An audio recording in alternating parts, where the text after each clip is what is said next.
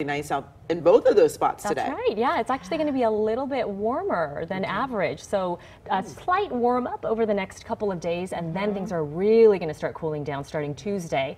And then we're going to get that much needed rain. Yes, so we are going to see scattered showers out there. But again, today, just a gorgeous day. And check it out. There's not even really much of a marine layer hanging around the coast today. So not really contending with low clouds this morning. Although we may see a few more high clouds as a result of Hurricane Rosa spinning off of the coast of Mexico. I'll be talking about that in just a bit.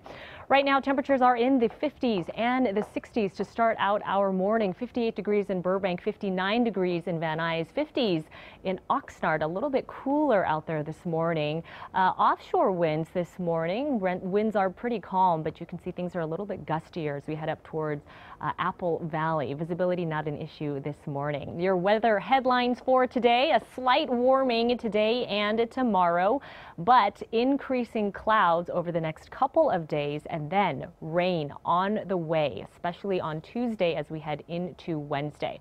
Now, Hurricane Rosa, we are still tracking this Category 1 storm, currently moving at about 12 miles per hour, sustained winds of 85 miles per hour. And this is actually going to bring some moisture up into the southeastern portion of California, all the way up into Nevada and Arizona. So you can see all of that moisture here to the east of us. But the potential for rain that we're going to see Tuesday and Wednesday is going to be a result of this low pressure system that's hanging off the central coast of California.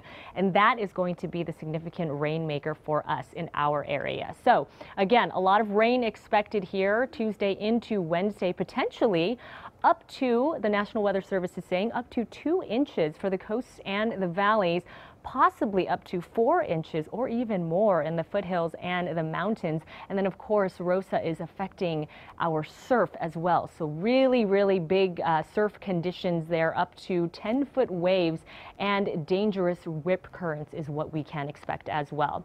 Temperatures in the 70s and 80s for today. 90 degrees in Paris, still warm there. 91 in San Bernardino.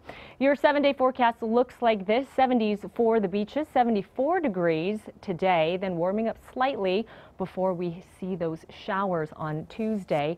79 for the LA Basin and the OC Metro. 90, another warm one for the valleys. Same goes for the Inland Empire and the deserts. And of course, the showers are going to return on Tuesday. Now for a look at sports with Kevin Cuenca.